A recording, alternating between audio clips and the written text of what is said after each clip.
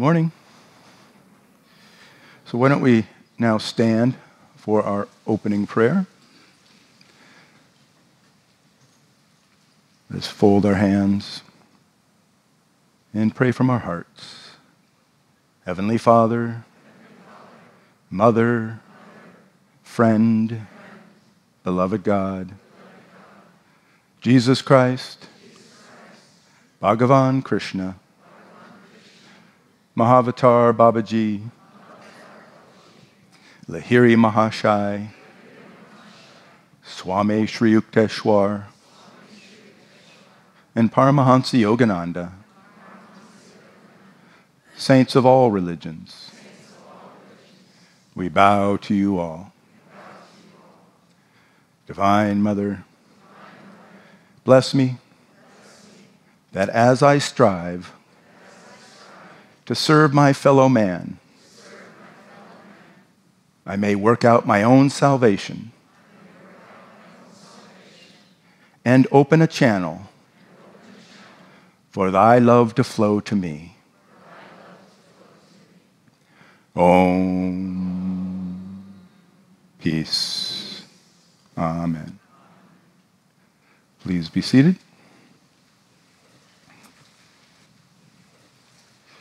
So we'll begin the service with a short meditation. It's not terribly comfortable meditating with a mask on. So we'll begin with a devotional reading. And then instead of chanting as a group, our organ player will lead us. He'll play a chant, and you're welcome to sing along mentally, silently, as it takes. It's the beginning of the interiorization process, chanting. It helps us arouse our devotion, which fuels our efforts in meditation to keep the mind on God, on the techniques. And so if you're new and you have no techniques, the two fundamentals that you need to know are proper posture, and that the goal was expressed by Patanjali thousands of years ago, and that is to hold the spine erect for the duration of the meditation without tension or stress. And so here we're all sitting in chairs, so we'll sit with the back ideally away from the back of the chair, and then it's just that good posture. Chins up parallel to the ground, shoulders back, chest out, and then hands at or near the junction of the thigh and the abdomen. And then the other fundamental is the position of the eyes. We want to gently lift the gaze to the level of the spiritual eye, the point between the eyebrows. And the mental gaze is at one point. The physical gaze, again, is just gently lifted. We're not necessarily crossing the eyes and creating all that tension and stress, which would be a distraction from meditation. So it's that gentle lifting of the gaze and then holding the gaze there for the duration of the meditation. And if you're new, after whatever, 20 minutes or so, your muscles in the eyes can get tired, but as you continue to practice in just a week or two, you'll have developed those muscles, and it'll be easy to hold the gaze uplifted throughout a meditation. But that's important because eyes uplifted correspond to spiritual perception. Eyes straight ahead correspond to activity.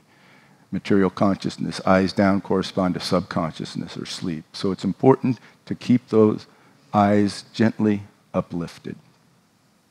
And then if you have no technique, just take some devotional thought. It could be something from the chant lyrics, but it could be something, I love you, Lord. If you're feeling great devotion, great love, express that. I love you, Lord. I love you, Lord. If you're not feeling the love, it could be, Lord, fill my heart with thy love. Fill my heart with thy love. Keep repeating it silently, mentally. As often as mind wanders, bring it back to that thought. And as you do that, the breath starts to slow down, the mind starts to slow down, the distracting thoughts start to calm down, and we begin to feel greater peace within. And there's no end to that peace, and it's on that altar of peace that Divine Mother will be revealed to us in totality. So let us now sit in meditation posture.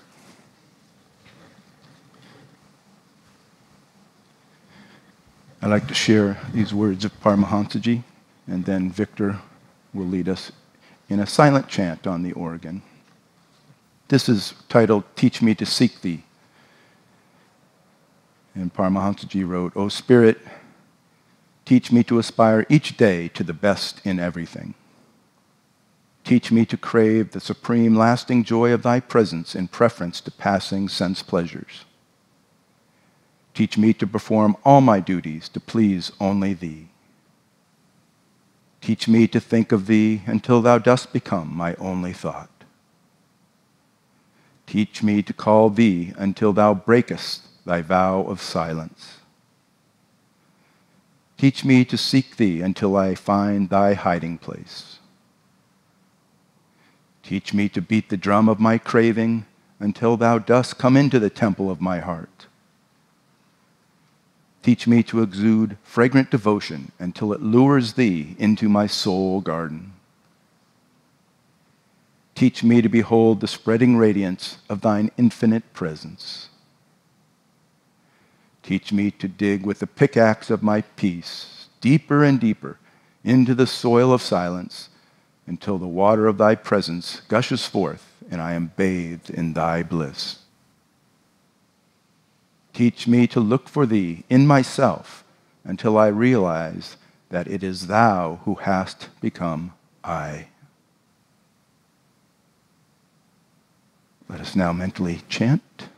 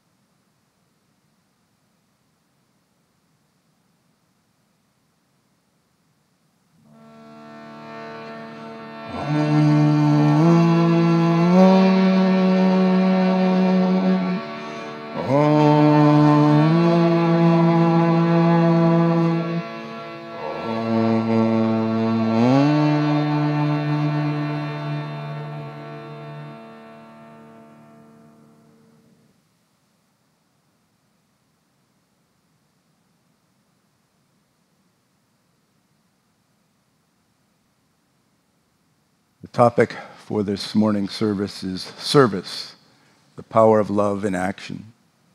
And it's a beautiful title and topic, but it's a vital topic because vast amount of our life is spent in activity, not even in meditation, in activity.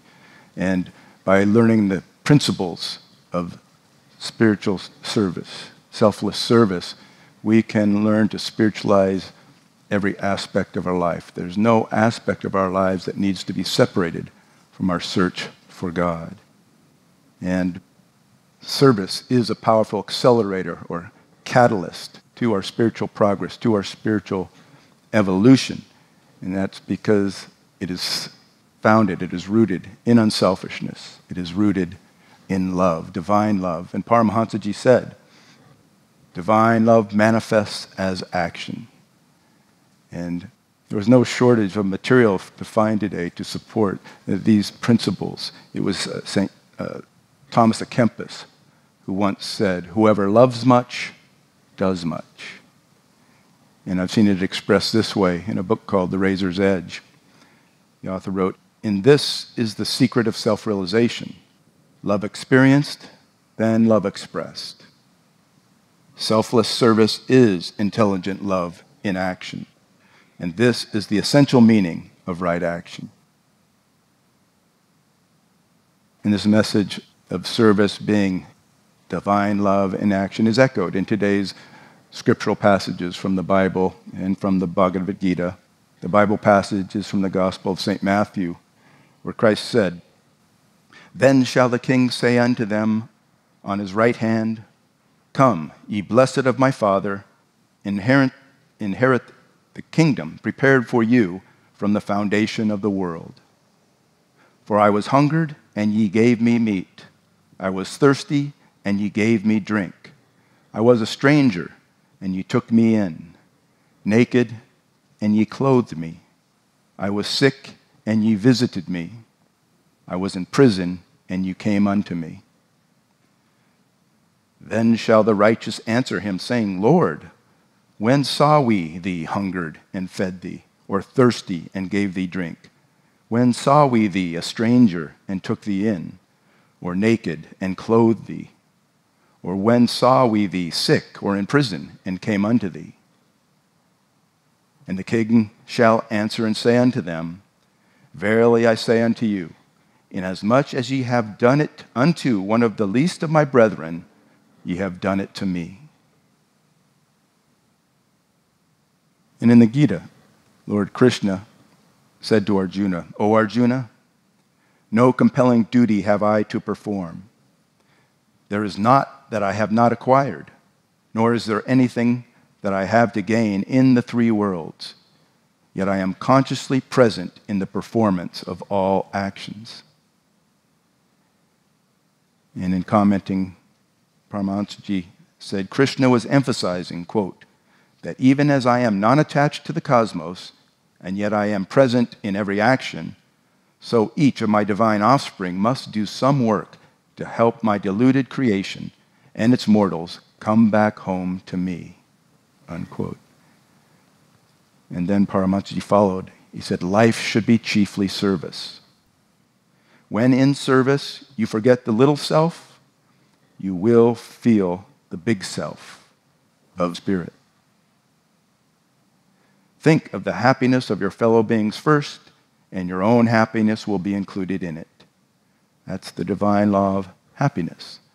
Think of others first. Think of the happiness of others first. Without even seeking it, the cup of your own happiness will be filled. And he concluded his commentary on the Gita passage by saying, if your work in life is humble, do not apologize for it. Be proud because you are fulfilling the duty given you by the Father. He needs you in your particular place. All people cannot play the same role. So long as you work to please God, all cosmic forces will harmoniously assist you. And that last point is so important to what we were talking about, learning to spiritualize every aspect of our life, every minute of our lives.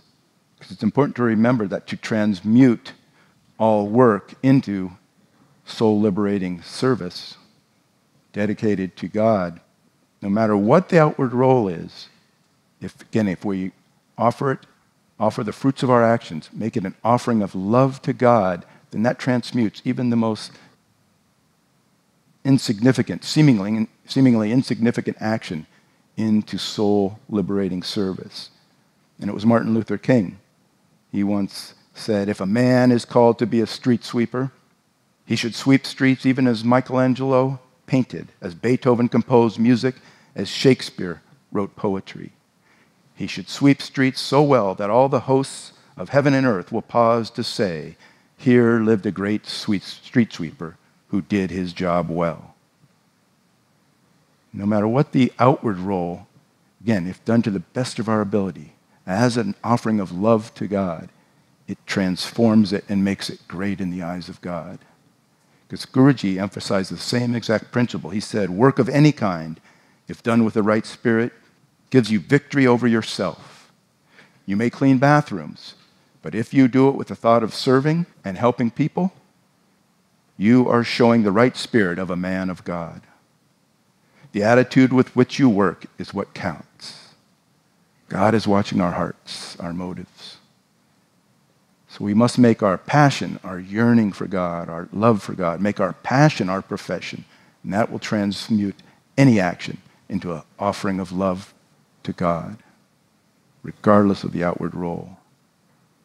And if we take this counsel to heart, regardless of whether we're serving in a temple or an ashram or in a corporation or profit-driven business, wherever, if we perform it again to the best of our ability as an offering of love to God, then we have successfully transmuted work into soul-liberating service. And it seems so easy to remember, and yet it's so hard, isn't it, day to day? And that's because Maya, Satan, a cosmic conscious force whose sole purpose is to keep us enmeshed in this delusion, in creation, is always striving to drive a wedge between us and truth, us and God, to drive us away from the light of God into the darkness and confusion and ignorance of these principles. So we have to make that effort every day to remember, learn, and apply these truths, because they can fade away if we're not diligent. Unless we learn it now, unless we take to heart what is conveyed in the Bible passage today, in the Gita, what Paramahansa Ji is telling us, and so forth, we will find out at the end of life, and it won't be as pleasant. It's much less painful to learn it now in life, because these near-death experiences that our peers have had. Many of you are aware of Elizabeth Kubler-Ross. She was famous, most famous, for writing a book on the 5 stages of grief. And yet, later on, she came out with a book, The Wheel of Life, a memoir of living and dying, because probably in the 50s and 60s, she was like a clinical psychologist, a counselor in a terminal wing of a hospital, basically to all those in hospice care. And she interviewed and counseled hundreds of people through that time. And a lot of them, hundreds, started sharing with her near-death experiences they had. She didn't publish it until after the early 70s, when Dr. Raymond Moody was a pioneer and had a very groundbreaking book, Life After Life, which kind of made sharing these near-death experiences mainstream. But in that book, she learned from all these interviews and these people sharing their near-death experiences with her. She said there were 4 distinct phases. The first being floating out of their bodies. And if you've ever studied them, somebody may pass away on an operating table, and they float up and they're looking down. They don't necessarily even identify with that body on the table because they feel more alive than ever. But that experience, floating out of the body, is one distinct phase. And then connected to that, the second phase is when leaving the physical body and becoming aware of that astral body. They may not call it an astral body, that they are. They feel more alive than they've ever felt before, and they're greeted by entities, spiritual guides, guardian angels, and even deceased loved ones to help them in this transition from the physical to this higher realm. And then a third distinct phase is that traveling through the tunnel. And Guruji explains what that is. That's the soul passing up through the spine and out the spiritual eye. That's the tunnel, to the light of the spiritual eye. They always talk about the light at the end of the tunnel. That's the light of the spiritual eye. But the fourth distinct phase is the life review. And based on all her interviews with these people who've had these experiences, Elizabeth Kubler-Ross wrote this. She said, in this phase of the life review, people reported being in the presence of the highest source. Some called it God. Others reported simply knowing that they were surrounded by every bit of knowledge there was, past, present, and future.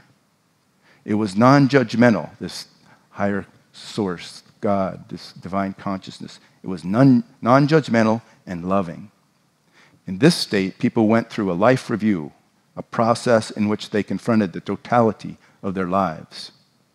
They went over every action, word, and thought of their lives. They were made to understand the reasons for every decision, thought, and action they had in life. They saw how their actions affected other people, including strangers. They saw what their lives could have been like, the potential they had. They were shown that everybody's life is intertwined, that every thought and action has a kind of ripple effect on every other living thing on the planet. Welcome to the wonderful world of oneness. But she goes on, she says, the greatest gift God gave man was free choice, something the saints, Guruji, also emphasized.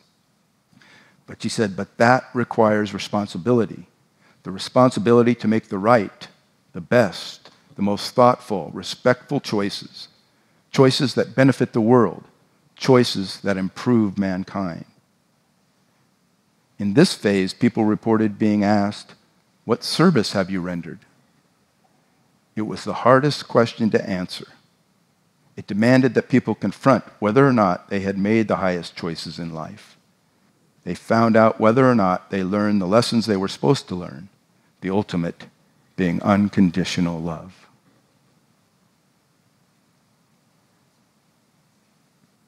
And we have the blessing to learn that lesson now, not wait for a life near-death experience or the end of life. And again, we learn it now when we have that life review.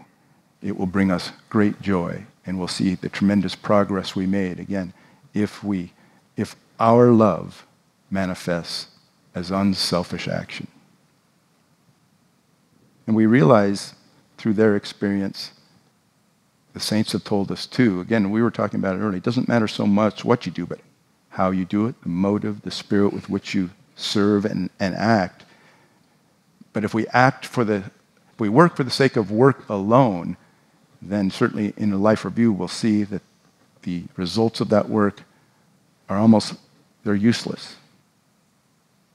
They have little value, even if outwardly that work resulted in great accomplishments in the material world, a big building, a successful corporation. At that point, we'll realize it is of little value. And even if we performed our actions selfishly, then it's not only of little value, it's of less than that. It's binding the soul to this plane.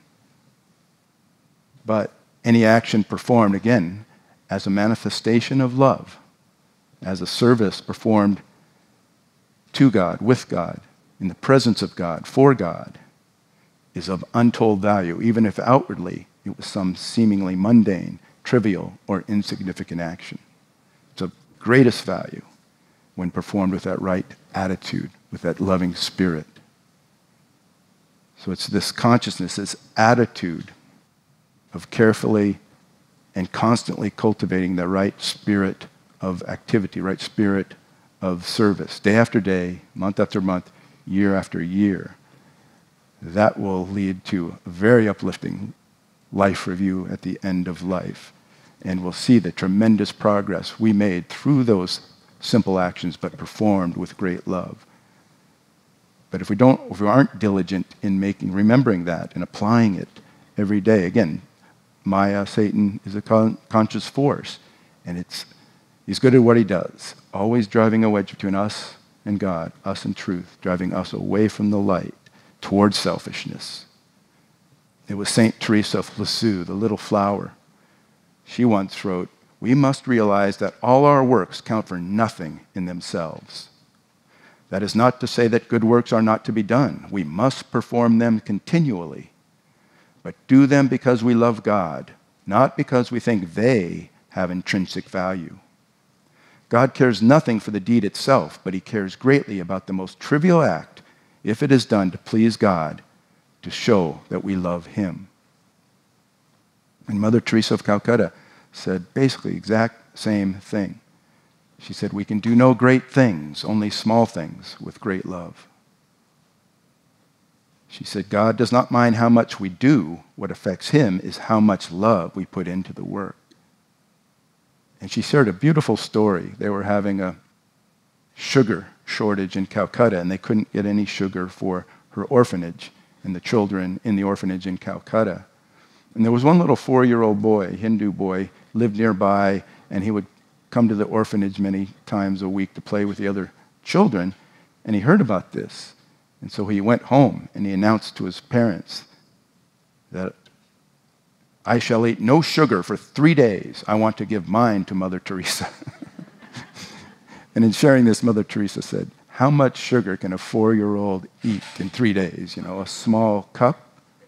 But 3 days later, he marched into the orphanage and said to her, "I have gone 3 days without sugar. This is for your children." A small cup of sugar. But she said, a small action, but he had truly acted with great love. Love transforms things and makes them great. Love transforms things and makes them great. And Sri Dharamata, our late president, said, "Everything we do, every duty or service we perform, can be an act of devotion to God if done with the right attitude." And if done with the right attitude, it propels us on our spiritual evolution, our journey of spiritual evolution. So again, if we can cultivate this attitude to perform every action to God, with God, for God, in the presence of God, then we are transmuting work into selfless service, into soul-liberating service. And such service touches the heart of God and hastens our spiritual evolution. Someone once rashly remarked to Mother Teresa that they wouldn't help or touch a leper for 1,000 pounds, for $1 million. Without hesitation, Mother Teresa says, "Neither would I, but I would willingly tend him for the love of God." Love transforms things and makes them great. Such is the transforming power of love.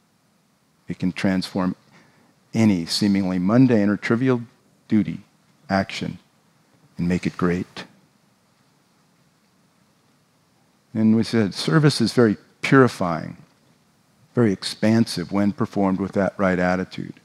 And when we hear the saints or avatars or even our peers or even from our own experiences of a higher state of consciousness, when those higher states are being described, we hear words like oneness, unity, expansion, not separation, division, limitation.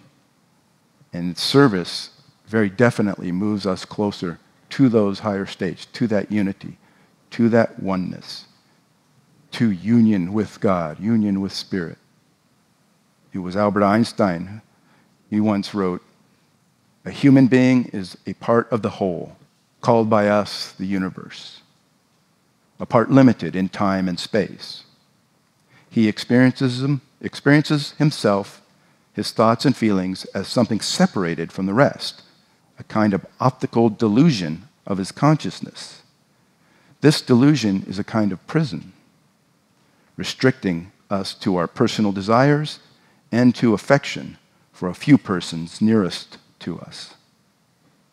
Our task must be to free ourselves from this prison by widening our circle of compassion to embrace all living creatures and the whole nature in its beauty. Our task is to widen our circle of love, compassion, to embrace all living creatures, all creation. And we won't experience any true or lasting happiness or peace on this earth until we commit to this task. And we have experienced ourselves that how rewarding it is and how unrewarding we can, if we act selfishly, we can acquire the greatest wealth, luxuries, possessions, and so forth, and it doesn't make us happy. There was a man, his name's Kenneth Baring, and he had hundreds of millions of dollars. At one point, he owned the professional football team, the Seattle Seahawks. And he experienced this. And he wrote, he said, "I worked hard all my life to become prosperous. I owned houses, cars, a private jet, even a professional football team. But I lacked purpose, something you achieve by giving your heart, time, and money to provide a better life for another without seeking anything in return." He tapped into this law of happiness, and he lived out the rest of his life as a very happy man. And when he realized this, he founded something called the Wheelchair Foundation. And the mission statement was to deliver a wheelchair to every child, teen, and adult in the world who needs one. And in the first 10 years, they distributed 750,000 wheelchairs to recipients in 153 countries. And especially in those poor countries, without that wheelchair, they're trapped. And they're either bedridden or they're restricted to their homes. That wheelchair is freedom. They can get out and work and so forth. It was such a big deal. And again, we can learn, wisdom is learning through the experiences of others, Guruji said. And we can learn through our peers who had these near-death experiences. And it was Dr. Raymond Moody. Again, he must have interviewed tens of thousands of people who've had these near-death experiences. And once he was interviewing a little girl, and I don't know how, but she had clinically died, then been resuscitated. And he was asking her about it, and she said she learned through that near-death experience that she had a new life. And she explained that in Sunday school they'd always been taught about heaven, but she never believed it. But now she said, "I'm not afraid to die anymore because I kind of know a little more about it now." But he asked her how she was different because of that near-death experience. And as a little girl, and he said she paused and was silent for a long time. And then she said, "It's nice to be nice." Out of the mouths of children. This is the principle we're talking about. It's nice to be nice. Make those right choices that will help uplift mankind, that will help others, make others happy. And in the process, we'll find a cup of our own happiness being filled.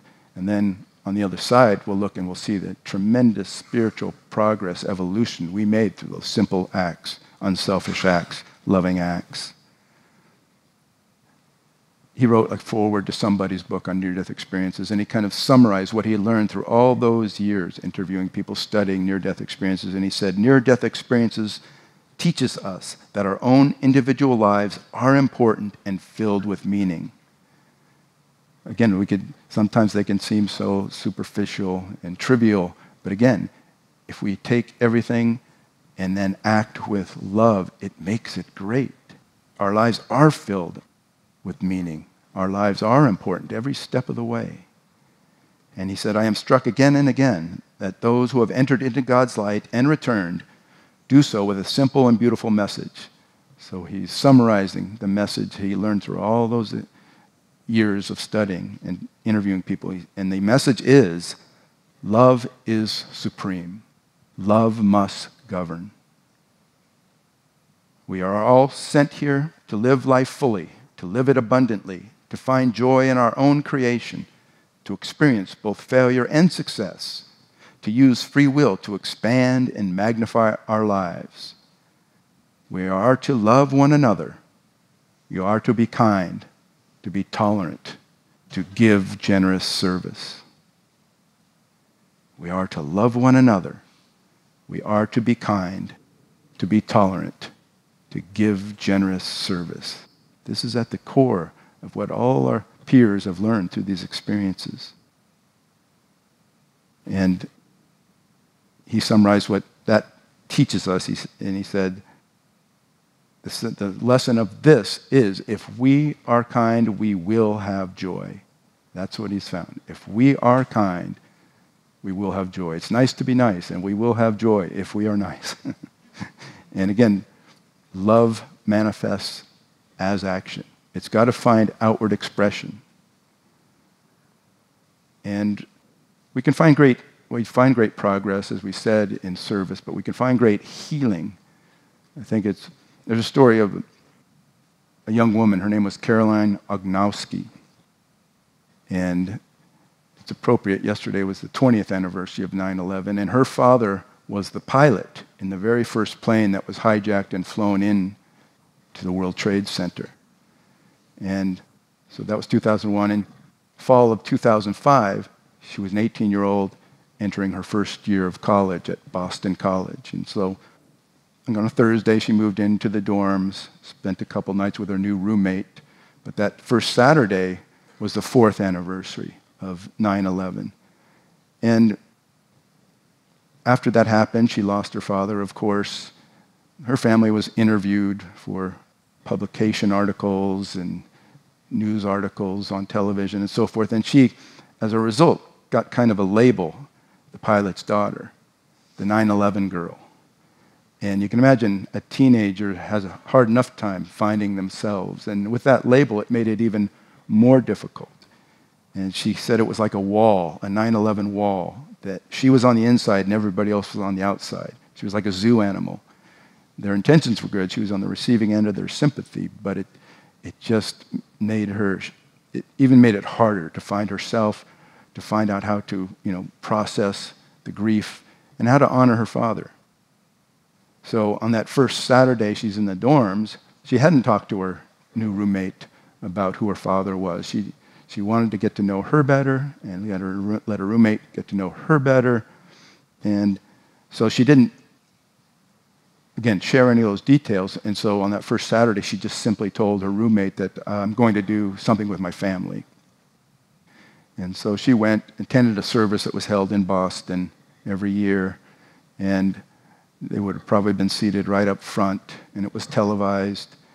And she noticed that there were fewer people every year.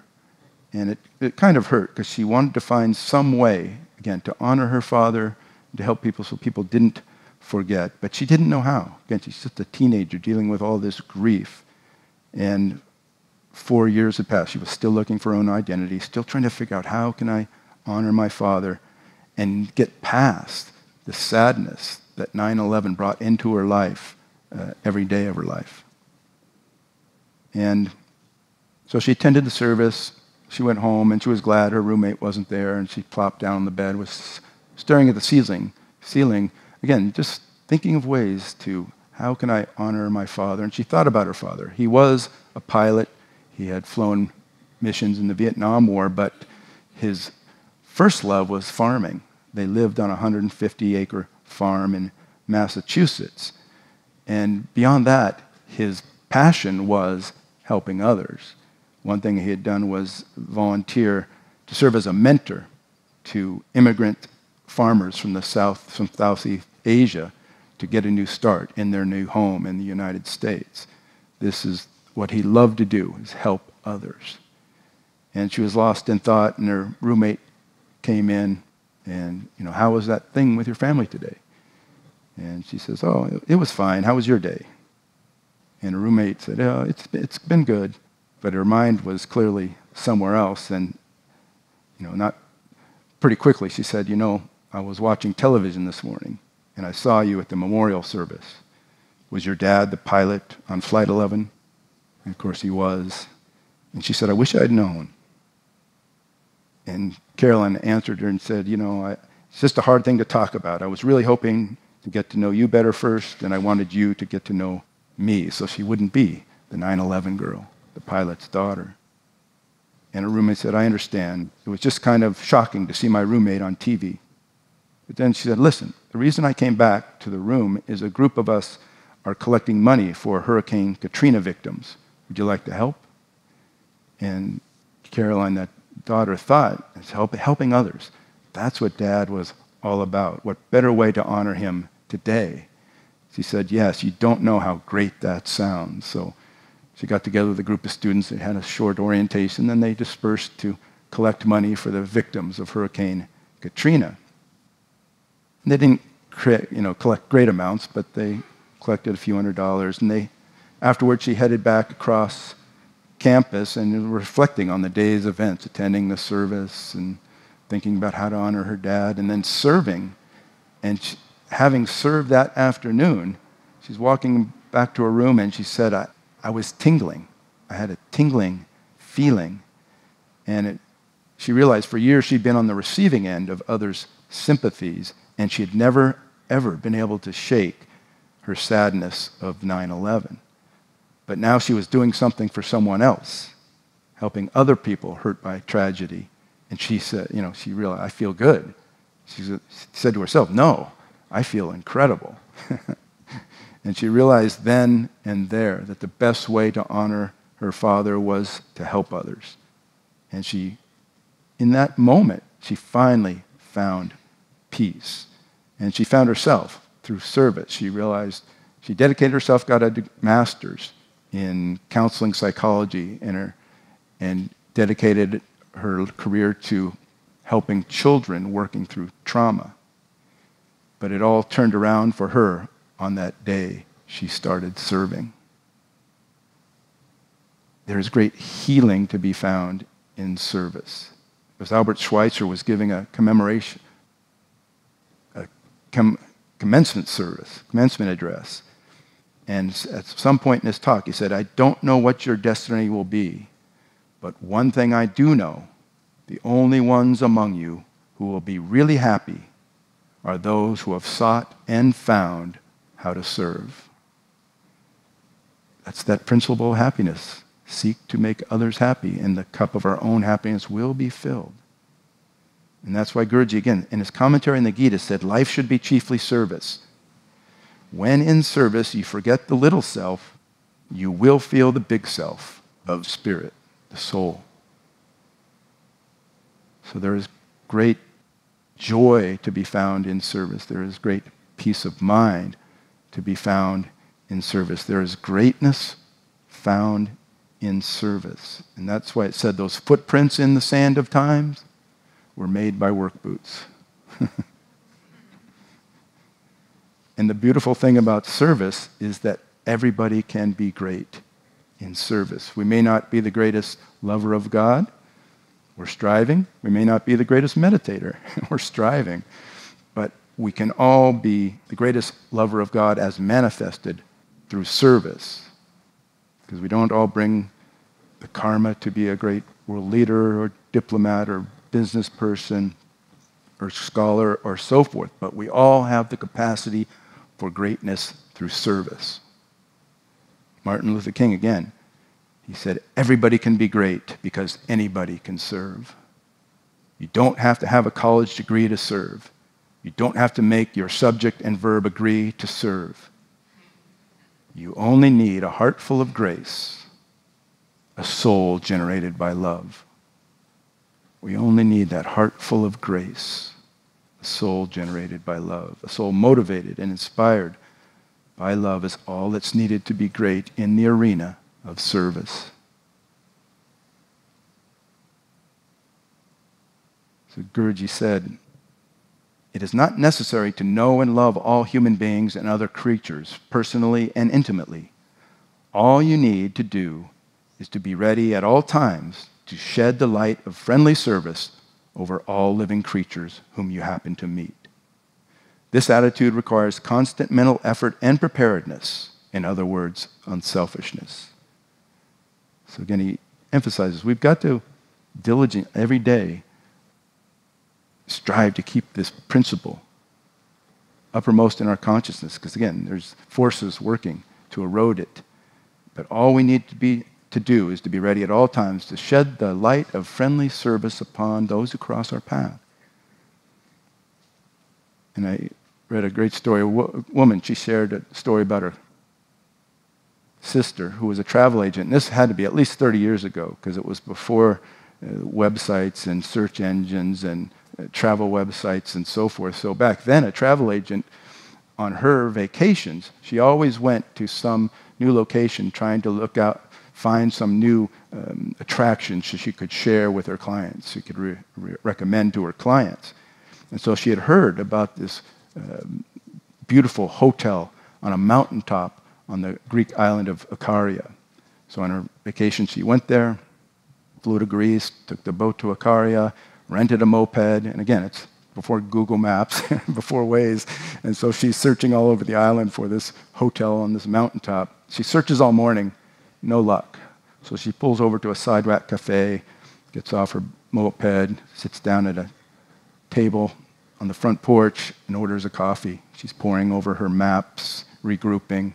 She's ready to go and start a search again, and she asks the proprietor for her bill. And he says, "Oh, no, there's no charge." And she goes, no, that's very kind of you, but I insist you let me pay. And the man says, "Ma'am, there is no charge for the coffee because this is my home."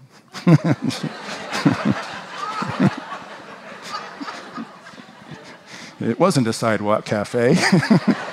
It was his front porch. But she asked for a coffee, and he brought her a coffee.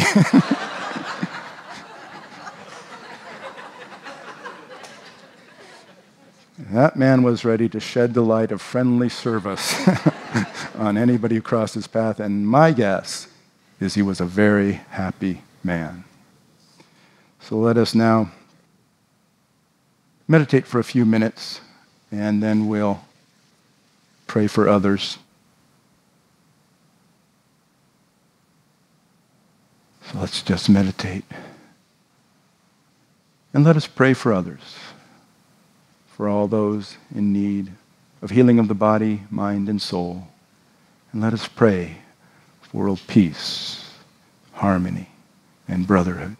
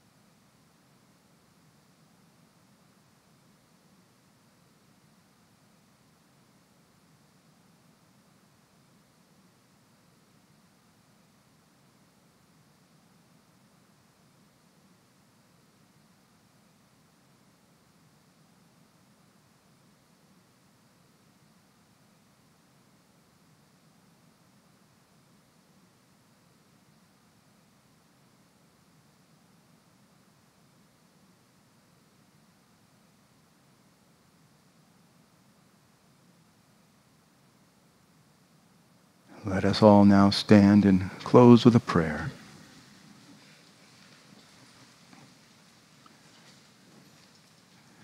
Let us pray together. Heavenly Father, Mother, friend, beloved God, great gurus, saints of all religions, we bow to you all. Divine Mother, uplift our consciousness that we may feel thy presence within us, around us, everywhere. Fill our hearts with thy love and help us to share that love with all who cross our path. Om Shanti Shanti Amen.